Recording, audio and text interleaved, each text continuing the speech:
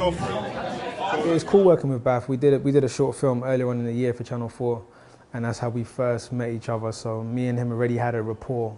I met Baff through a mutual friend, and he told me that Baff was looking for a chocolate girl who could sing jazz, who was American, who lives in London, and I was like... So for someone like him to say, I want you in my piece, is like, thank you. Of course I'll be in your piece, you know. Then the fact that it was jazz was a bonus because I love jazz. And he didn't know this, funnily enough, until he mentioned, yeah, I'm doing this jazz piece. And I was like, what? And then he said, I want you to be a trumpet player. And I was like, what? I love this. Like Freddie Hubbard and, you know, Miles Davis, obviously, and Terence Blanchard and all those guys. And Abram, you know.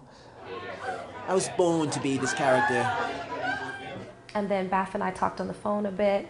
He told me about the character, what he was looking for, how he wanted me to kind of use what I already know from other relationships and just, you know, create something based on that.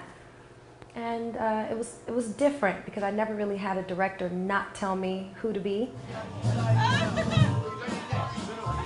Fabian is a bit very ambitious. He's very, very ambitious. What he wants is to have a big career in terms of music, in world music, in jazz music.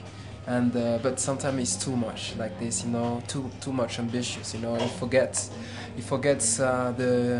sometimes the human being, you know, and is a bit too focused on his way, you know.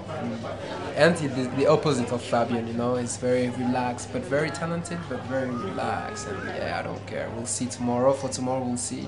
The most important is today, but no, Fabian, it's very focused on tomorrow.